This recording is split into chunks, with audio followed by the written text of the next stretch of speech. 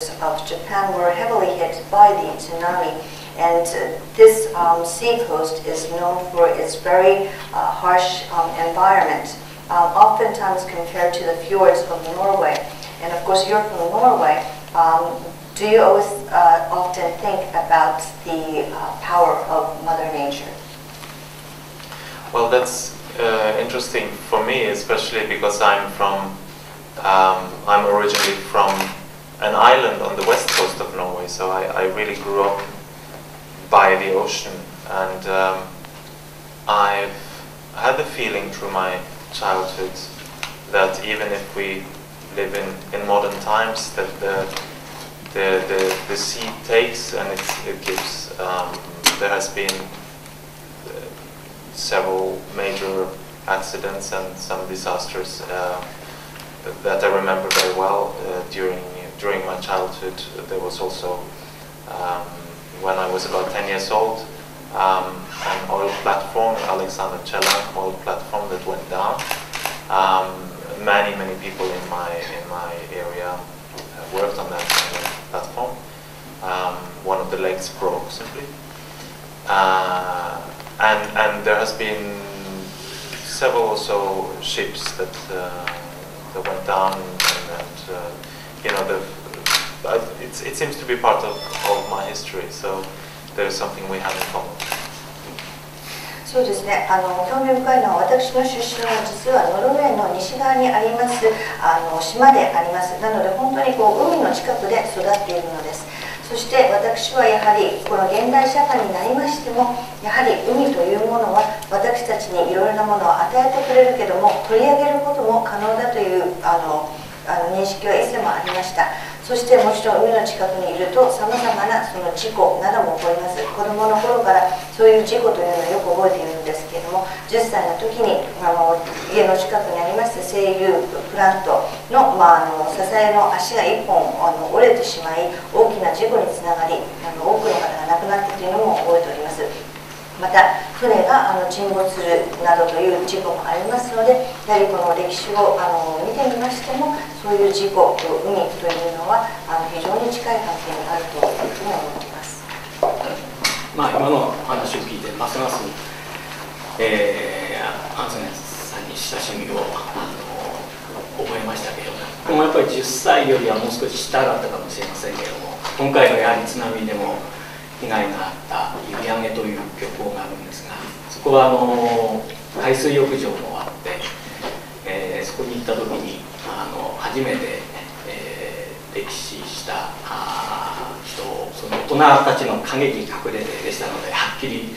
目にしたわけではなかったんですけれども、そういった経験も僕もありました。ですから自然の、美しさというものと自然の怖さ、残酷さといったものを両方僕も感じながら、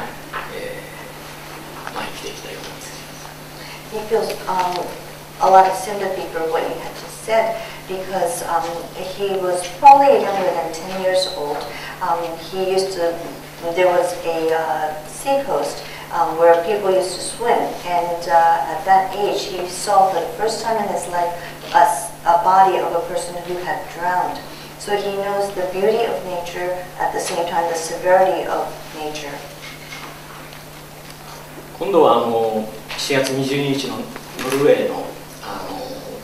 テロのことにちょっと話題を移したいんですけども、私もテレビでニュースを知って、自分が好きなノルウェーで、それも世界の中では非常に平和で穏やかな国であるという、印象を持っていたノルウェーでこういったテロ事件が起きたということに非常に大きなショックを受けたんですけれども、アンスネスさんはどのようにテロ事件を受け止めたんでしょうか。When I had heard about the terrorist attack in Norway in July, he was very much shocked because it is a country that he loves very much, and it's also a very peaceful country. How did you take that whole incident? Well, first of all, I find it difficult to compare this incident to the massive catastrophe that you had in Japan. but nevertheless, for us as a small country, this was a real shock. I, strangely enough, again was in Berlin. I followed the whole thing, how it developed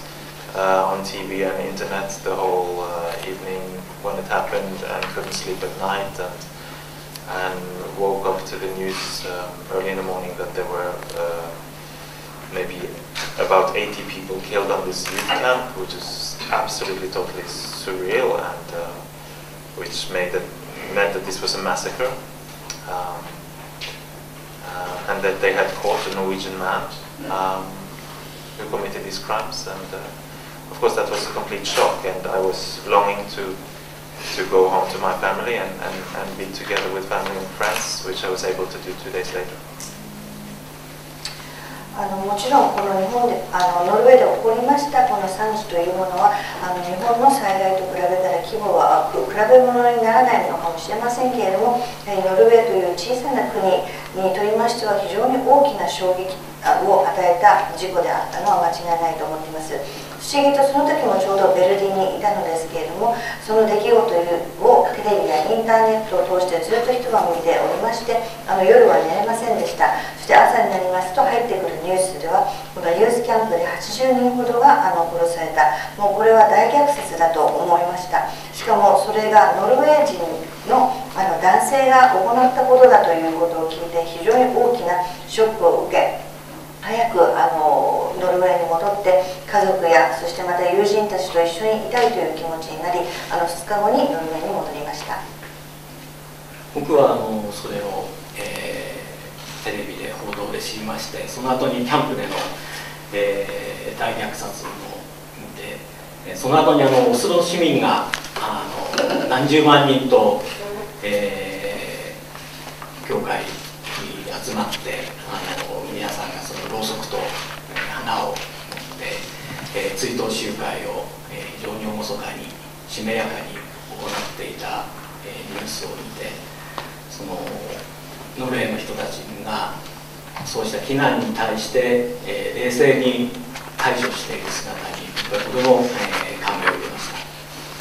Of course, he saw all the images on television and he followed the news, also the massacre at the youth camp as well. And later on, he saw images of the people of Oslo gathering together, hundreds of thousands of people with candles and flowers. And he was very much impressed and touched by the calmness with which the people of Norway had reacted to this tragedy. ですから日本の震災の時も海外の方々は、日本人のその遠くの人たちの冷静さも称賛したんですけれども、しかしやっぱりこういう大きな出来事が起こると人間というのはそのパニックになって、騒ぎ立てるというよりは何か心が真空状態のようになって目の前に起きたことをにわかに、信じたくないというようなそういうような思いというものは共通してあったのではないかなというふうに思ったんですけれども。Of course, when the earthquake had hit Japan, people from abroad always commented on how calm the Japanese people had reacted to the tragedy. But when something like this happens, I think that people in general, instead of panicking, they feel a sense of vacuum within themselves, somehow not wanting to believe what is happening. So I think this is a common reaction for all human beings. 言ってみればその真空状態の時には、音も聞こえていなくて多分音楽というものも存在しないのかもしれないんですけども、僕が使う言葉というものもそこでは失われているのかもしれないんですが、しかしそこから人間というのは徐々に、また日常に戻っていく時にそこにやはり音楽や言葉というものが戻ってくる、そういう意味でのその芸術家の果たす役割について、この後お話ししたいんですが。And of course, when we're sensing this vacuum within ourselves, probably music and words do not exist within ourselves, but human beings, we return to normalcy and during the process of returning to this normal life, music and words begin to play a great role in the whole entire process. そうした時にその音楽、芸術にできる、ことということについては、アンソネスさんどんなふうに思いますか？ So I'd like to speak about what music can do in these situations, but how do you feel about music, the role it plays in the tragedies? Well, again, there are different levels of tragedy. Of course, I mean, I have no illusion that music can mean something when you have lost, at the moment when you have lost everything you had in life, maybe your friends, your house, you don't have food and water and job, then at this point I don't think music is very meaningful. But when you're a little bit more at a distance, and still you are very shaken by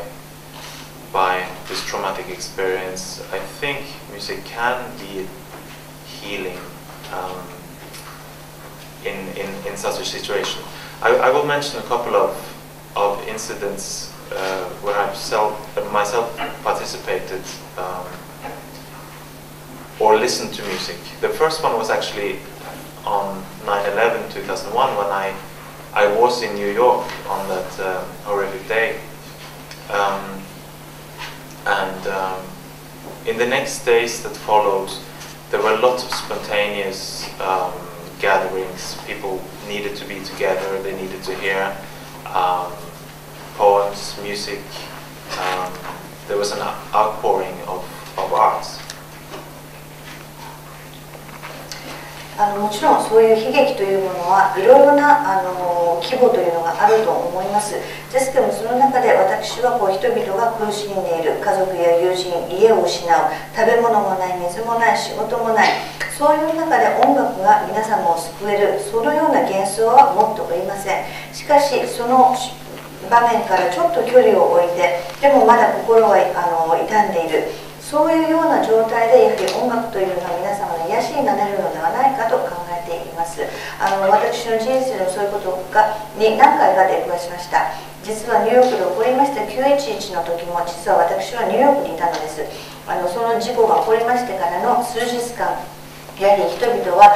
音楽や詩、いろいろな芸術というものを求め始め、そして自発的にいろいろな集いというものが